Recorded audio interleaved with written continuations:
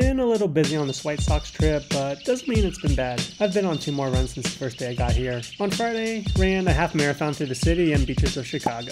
I wouldn't say it was an easy half marathon, but it was definitely enjoyable. I got on the field after it stopped raining for a short rec run.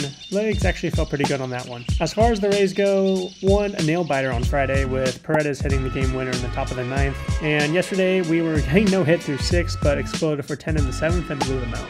Capped off that beautiful night with some Chicago deep dish pizza.